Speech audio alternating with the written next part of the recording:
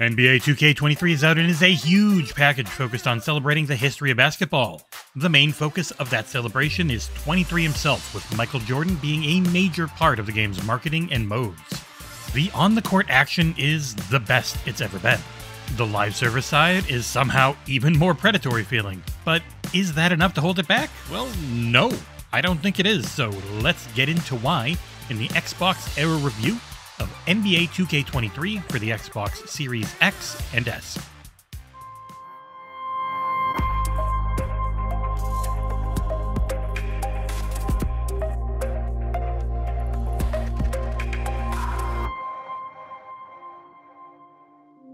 As this is a yearly sports title release, let's get right into the nitty-gritty. The main menu greets you with a few differently sized boxes to emphasize where developer Visual Concepts wants you to go first. The big one is the return of the Jordan Challenge. This is a series of games throughout Michael Jordan's career with various goals within them. They're fun, feature some fantastic filters and UI changes to make them feel era appropriate, and I see myself playing through them all. Next up are the two live service and microtransaction heavy modes. First is My Player, where you'll make your own version of the player known as MP. I use the face scan app on my phone and get a big-cheeked monstrosity that was perfectly ridiculous looking. The writing and overall storyline are mediocre, but the setup for everything works well on the new generation of consoles. The city returns, and it is a large player and NPC-filled playground of basketball. The mode, like always, pushes hard into the more predatory style pay-to-win microtransactions. But if you like the mode, you know what you're getting into already. My Team is the card pack team builder that takes a surprisingly long amount of time to actually let you access the card building part of it. There is a series of 10 games that I had to beat before the main mode opened up, and I saw no way around it. Once you're in, it's another very well made, but heavily favoring pay-to-win mechanics live service mode that doesn't seem too different from previous iterations. These live service modes are the main focus of the various editions of the game as well. We were given the Deluxe Edition code, which gave me many bonuses in both My Player as well as a large assortment of cards and points in the My Team mode. The game is extremely aggressive in pushing the modes, and if you click on them to see what they are the first time, you are welcomed with a long and unskippable video. It is what it is at this point, but it can feel kinda bad to see it pushed so hard when the actual on-the-court play and the other modes are so good. The moment-to-moment gameplay and modes on offer in NBA 2K23 are great. The more in-depth inclusion of the WNBA is really good to see as well. You get full seasons, playoffs, and online play for both the men's and women's leagues, and for the NBA, there's an enormous assortment of all-time teams available. I got a real sense of the love for the sport from developers on this side of things. It almost feels like the live service mode is the prerequisite for them to be able to pay for everything else. There are a lot of settings available for the on-the-court action, but I kept things on default to start, and it felt really well balanced. There was a challenge to be had, but once I got a hang of the momentum of the players, I was hooked. The ball feels real in your hands, and using the classic 2K camera and seeing when a shot is going to be a bit short and how it bounces off the rim, it felt right. Timing a steal didn't feel automated based on an invisible QuickTime event.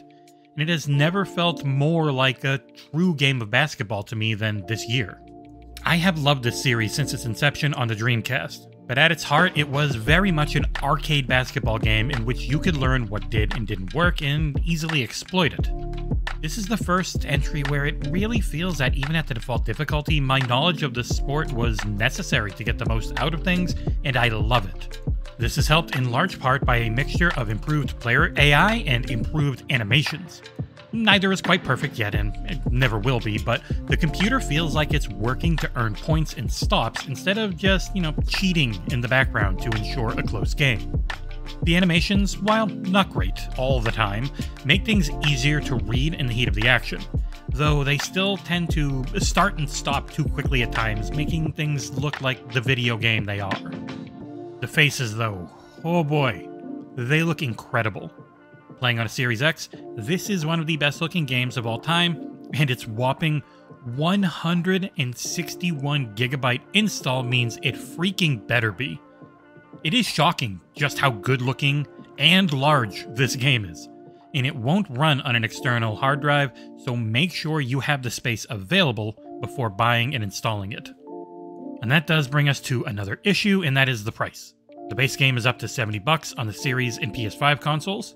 There are microtransaction bonus heavy versions for $80, which is the one we got, $100, and even a $150 Championship Edition that nets you NBA League Pass. So that last option is kind of a steal if you were already buying League Pass, as it turns the $100 version of the game into an extra $20 on top of things. As this is a review of the game at launch, these various versions will drop at price throughout the season, so it won't matter much. But for now, it is a big ask for most consumers during our recent economic struggles. Still, the package on offer is gigantic between the WNBA, NBA, and Classic modes and teams available. Bug-wise, the game has kind of been flawless for me so far. The only issue I've had were server-related while skateboarding around the city. The menu itself feels more detached from the online servers than EA Sports' recent offerings, and while the UI itself isn't always the easiest to navigate, it is good enough for what it needs to be. One feature I sunk a lot of time into is the Create a Sneaker mode, and I'm not a sneakerhead. I own one pair of work boots, one pair of shoes, and one pair of sneakers. But I ended up spending hours going through and crafting multiple pairs of sneakers before realizing how long I had spent in there. It's just oddly satisfying. And another area I have to commend is the play-by-play, because there is a lot of it for each mode, and it is a commendable effort given just how many modes there are. In conclusion, $70 is a big ask at launch, but this is a very big game. The gameplay is the best it's ever been, and the live service, while the most predatory feeling it's ever been, is offset by all the other content that's on offer. It's stunning to look at, thanks in large part to its jaw-droppingly large install size. Features a ton of classic teams, and far better WNBA integration. If you haven't played an NBA 2K game in a while, this might finally be the year for you to jump back in.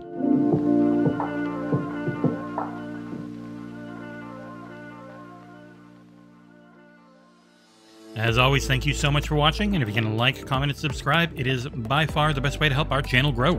And we will see you here next time on XboxEra.